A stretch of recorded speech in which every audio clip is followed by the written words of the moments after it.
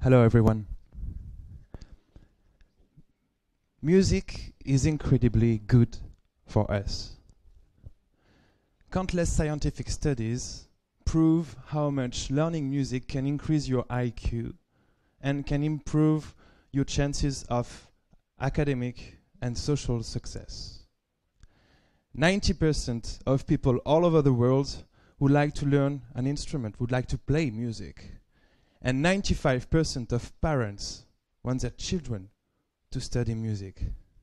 So with that in mind, I am sure that everyone here plays music every day, right? No? Yes, I heard one voice, yes. So I guess most of us are part of the 85%. The 85% of children all over the world who quit music before the age of 15. And the paradox is that most of us assume it's like, well, that's the way it is. I'm not gifted with music. I would love to play an instrument, but I'm simply not a musician. That is not how it should be. In the first years of learning music, it's like there were two kinds of music. There was the fun music that we listen to every day, and there was the boring music that we had to learn. And it was so difficult. It was so long. It was so expensive. We had to repeat and repeat and repeat, and we made so many mistakes. And ultimately, we began to dislike music. And by disliking music, our teacher said, yes, you're suffering now, but pleasure will come later, maybe in a few years. Really? In a few years? I'm 8? Fortunately, there is a far more enjoyable way to learn music. Think for a moment about how to learn your own language. Did we start by reading? No. Did we start by grammatical rules and complex words? Of course not. We started by listening and imitating, because we all have this natural ability to hear a continuous flow of sounds and to recognize some patterns. At first it's some simple patterns like syllables and words, and then it's more complex patterns like groups of words. And after a few months, we can recognize, understand, and build our own sentences. And it feels natural, it feels good.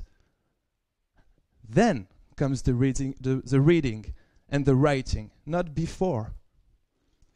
So why should music learning be any different from learning our own language?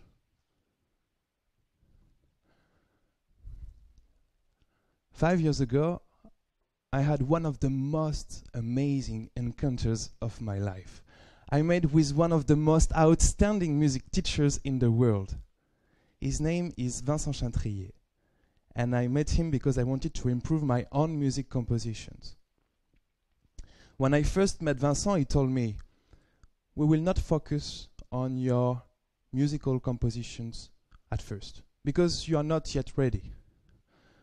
At first, we need to focus on the syllables, the fundamentals of music. We will focus on your musical ear, on your musical brain, on the way you analyze sound, on the way you proceed music into your mind. Because the better your ear, the better you can play and then create music.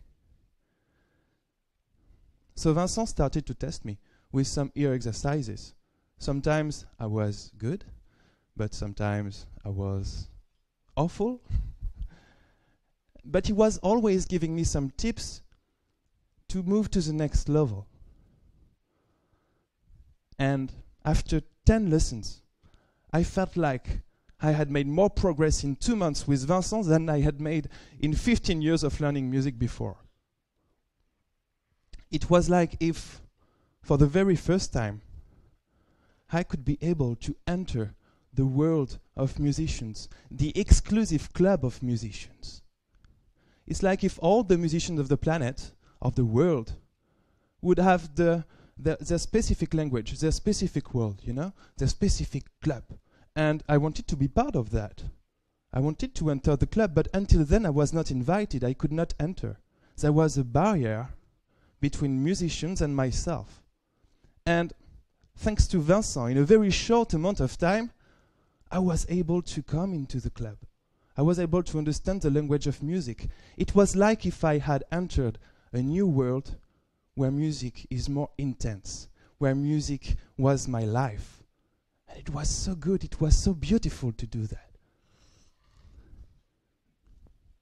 Now think about it. I was lucky because I met Vincent. But how many people in the world wouldn't have this chance, this opportunity? For example, in this room, who think is not part of the club of musicians? Unfortunately, probably everybody.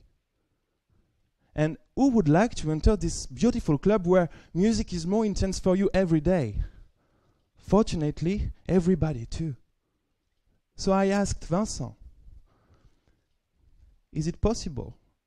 Can you make anyone understand music the way you did it for me? He answered yes. So we started working together. We wanted to transform Vincent's theory into something that everyone would like to access. But if we wanted to make this a reality, we had to be very ambitious.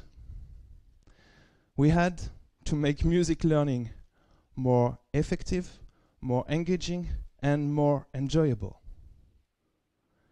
We had to deal with all the profiles of musicians, from the beginner to the expert musician, whatever their music styles. And it had to be complementary to what is being done in music schools and conservatories. So for 1 year and a half, Vincent and I worked together to build a framework out of his theories. His first lesson was that music is divided into 7 dimensions: rhythm, spatialization, harmony, melody, dynamics, timbre, and forms. But this is already a big deal, because when you start music, it's like if it's very difficult to understand, to perceive it. You know, it's like if you had to explore a giant ocean, you wouldn't even know where to begin. But if I tell you that music is not unlimited, that it is not a giant ocean, if I tell you that music is more about 7 lakes, then you can figure out a way to discover and explore the realm of music. You can go, for example, to the first lake, then go to the second, go to the third, go back to the first, and so on. With the 7-dimension framework that Vincent has set up, we can all quickly focus on one or several dimensions of music. And it gives us an angle of listening. Music is no more unlimited and unfathomable. Even if we are not very precise at first, we can quickly perceive it, handle it, and become confident in the process of learning. The second lesson of Vincent was about the perception of music, the different levels of perception. And in Vincent's theory, there are 4 levels of perception of music. It's called the SEMA model, for S-E-M-A. You've got the sensation, the emotion, the memory, and the analysis. So very briefly, sensation is when I hear a sound. I can quickly focus on one note or the other, etc. There is kind of a plasticity that you can have when you hear. And you can develop it, of course. the emotion. Each sound you have has an emotional impact on you. And what's very magic in music is that every music element has its own emotional signature that you can try to understand, that you can try to recognize. Memory, we have all we have all already memorized a song. You know how it is to memorize a melody, for example. But if you have to memorize a 30-minute piece of music, it's going to be much harder. So you can develop your perception of music through theory. And the last one is analysis. This is the formalization of music through words, signs, and figures. It's solfeggio, it's a score, you know? And what's really amazing with the SEMA model is that usually when you go in a music school or with a music teacher, you may start by the memory and the analysis. In Vincent's theory, it is the other way around. We start by the sensation and the emotion before consolidating the notion of music through memory and analysis. So, for 1.5 years, we worked on Vincent's framework. We took, the 7-dimension framework. We took the fourth axis of perception of music, and we built hundreds of ear exercises. And those ear exercises went from the beginner to the expert level of musician, so that everyone could enter music. Even professional musicians could actually work onto their ear again. So now we're going to take an example. We're going to play a little bit. So I will show you our first exercise, which is the easiest exercise that we have done. I should go there. So so the first exercise I wanted to show you in very comfortable conditions crosses the 2 dimensions of spatialization and sensation. What you're gonna hear is always the same first note, and what you have to say is if the second note is higher or lower. So now it's your turn to play. First note. What was it? High, great. First note, again the same. Low. Yes, it's the first exercise. It's very easy. Low, yes. But with this exercise, what you figure out is that you can become confident in the process of hearing, in the process of focusing on a special musical element, okay, and understand. So now we're gonna finish the exercise very quickly. Low again. And the last one, it's your turn. High, great. So you didn't make any fault. Congratulations, you have 3 stars. Now we're gonna move to a more advanced exercise. It crosses emotion and harmony. So we skipped 200 or 300 exercises to go there. So if you don't succeed, it's okay. Don't worry.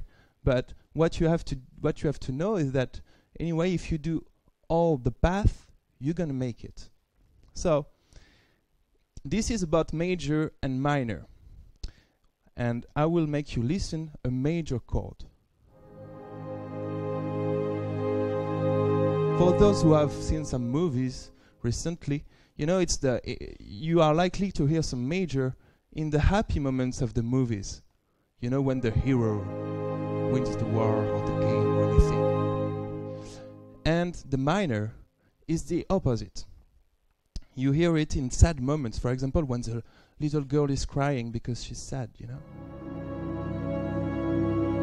So now, when you succeed this exercise, you will never see the movies in the same way, you know what I mean? So this is emotion and harmony. Now we're gonna move to one last exercise, which is way more advanced. It's for confirmed musicians. So we go in the advanced world. And it's about micromelody. It crosses melody, of course, and memory. So you have like a keyboard, okay, like a piano keyboard. Everybody knows it. F, G, A, B, C. And what you have to do is replay the melody by ear. So you can understand that if you do this exercise, you will be able to take any melody in the world of music that you can hear, and you can know which notes are played, which makes things much easier when you have to take an instrument for the first time. So let's try it. Any musician in the room?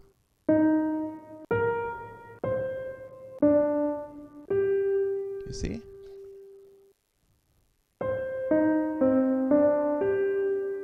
Anyone knows? No? Let's hear it again. Okay, I do it alone.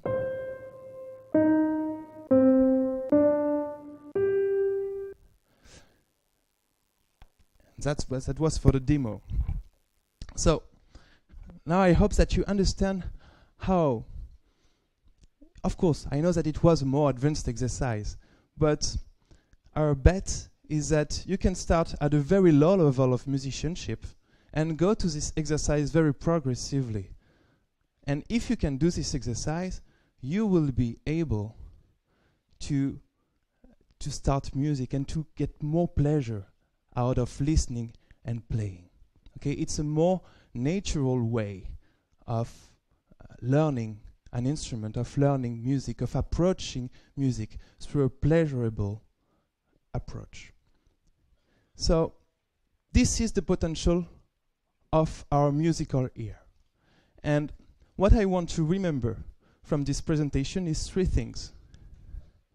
First, you do not have to suffer for 10 years before having fun in music, before becoming a musician inside of you.